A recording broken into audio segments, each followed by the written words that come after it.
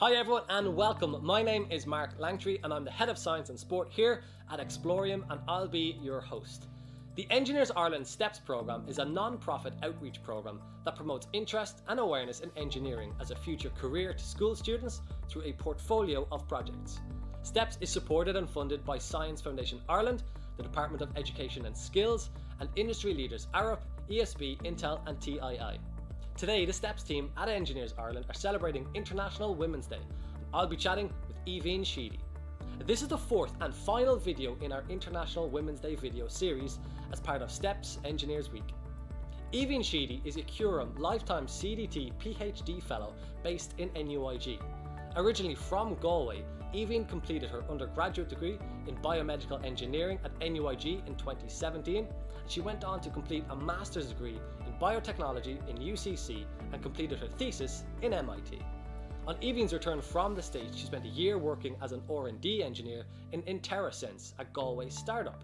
But her love of research brought her to seeking a PhD position, and she's taken up a PhD with Emer Dolan in Biomedical Engineering to develop advanced immunotherapies and delivery strategies for the treatment of ovarian cancer. In conjunction with starting a PhD, Aoibhín also set up NUIG's WiSTEM Society in September 2020. Their aim is to support, help and encourage women in science, technology, engineering and maths in NUIG to help achieve their full potential. I'll hand you over to Aoibhín, who will talk to you about her career in biomedical engineering and why she enjoys it so much. Hi, my name is Aoibhín Sheedy and I'm so excited to be talking to you today about engineering, focusing on a bit of biomedical engineering. I came into contact with engineering during my transition year, and it's completely shaped a career that I've loved and get so much enjoyment out of, and I hope to shed a bit of light on it for all of you as well. Thanks. So I want to talk about engineering in general first. Do you know, if you look at the world around you, it touches absolutely every aspect of your life. You're watching this on a device, so that was designed by an electronical and a mechanical engineer. You're in a building, or you might be driving over a bridge that was designed by a civil engineer. At one point or another, you possibly went on an airplane, which was designed by an aeronautical engineer. If your grandparents may have had a hip replacement or a heart stent put in, that was designed by a biomedical engineer, and then plants to make the biomedical devices and the pharmaceutical devices were designed by chemical engineers. So it really touches every aspect of life. Looking at my own experience, or kind of what led me to become an engineer, I looked back as far as even primary school. Do you know, I absolutely loved arts and crafts. Friday afternoon was my favourite time of the week for that particular reason. And then maths and science were always my favourite subjects. Even in primary school and secondary school, they were the things I would have no problem doing over and over and over again. In primary school, my favourite pastime was making quote-unquote inventions. Now, these inventions usually consisted of bikes and skateboards being haphazardly thrown together with some string, but nevertheless it massively fostered a love for all things kind of design and implementation. And then when I got to secondary school, I came into contact with subjects such as woodwork and metalwork. So I really came into contact with those subjects during transition year, and that was honestly the thing that has set the trajectory for my career even still, which is probably 10-12 years later.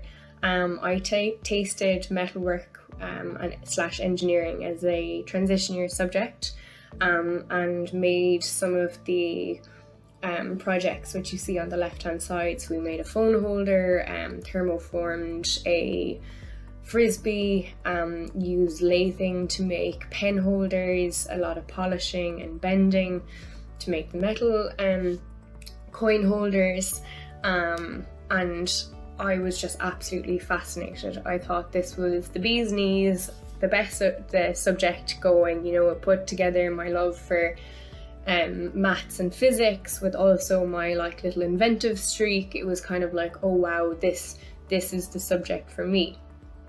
But I had never tried it as a, you know, I'd never taken it to junior cert level. So I was kind of going, oh God, is this something that I can just pick up? Like, I'm probably not able for it. Like, you know, it's all for lads. And thankfully I had an amazing engineering teacher who kind of, you know, I went and talked to him and he was like, look, you clearly have a love for the subject. It's something you enjoy doing. You know, with a bit of work, why wouldn't you be able to do it? So I kind of was like, okay. He gave me some work to do over that summer. I came back, started for my leaving cert. Ended up getting Engineering Student of the Year in final year, and I think an A1 in engineering. So that's something, you know, for anyone who's listening to this that's kind of going, oh God, I don't think I can do it. With a bit of work and a bit of dedication, and if it's something you love, you absolutely can. So I then went on to choose engineering as a degree. I went to NUIG, studied biomedical engineering for 4 years. You know, a day in the life of a biomedical engineer. So as I was talking about earlier, it's traditionally, say, like your heart stents, your hip replacements, or even something as simple as, you know, a stethoscope. If you go to the doctor and they listen to your breathing, that is one of the earliest biomedical engineering inventions. You know, anything kind of medically related, we designed it, you know. So chose to do biomedical engineering, and I found that I loved the kind of more the bio-y side of it, the kind of more biology side of the devices. So I'm currently working at developing a treatment for ovarian cancer, and then also an accompanying device to deliver the therapy to the area which is needed. So that's another thing to kind of realize, that like the discipline is so vast. There's something to suit absolutely everyone, and not only in biomedical engineering, but in any discipline. You know, there's so many different areas you can go into, and they're all so incredibly interesting. I'm kind of, you know, you never almost have enough hours in the day to read about all the interesting things that are happening. So I'm a PhD student in NUIG at the moment. During my undergrad and placement, or undergrad and masters, I've been fortunate enough to travel to the States. That's another massive thing with engineering. It's a passport pretty much to the world. It is a discipline that, you know, language isn't really a barrier, in the sense of the maths speak for itself, and it's something that if you wanted to travel the world with it, you absolutely could. And yeah, you can go to so many different places with it, and you can stay in academia, which is what I'm doing at the moment, or you could go into industry. So they'd be the likes of Medtronic, Boston Scientific, Stryker. Ireland has one of the best biomedical engineering hubs in the world. So we're lucky enough that all of the big companies that provide most of the medical devices to the world have a hub in Ireland. So we've access to world-class jobs that you'll hopefully love. So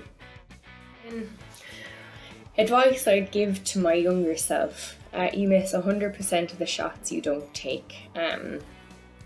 You know, if I kind of went in at the end of TY, oh God, no, you know, I wouldn't be good enough for it. I wouldn't be able to keep up with the lads. You know, I wouldn't be in a career that I absolutely love.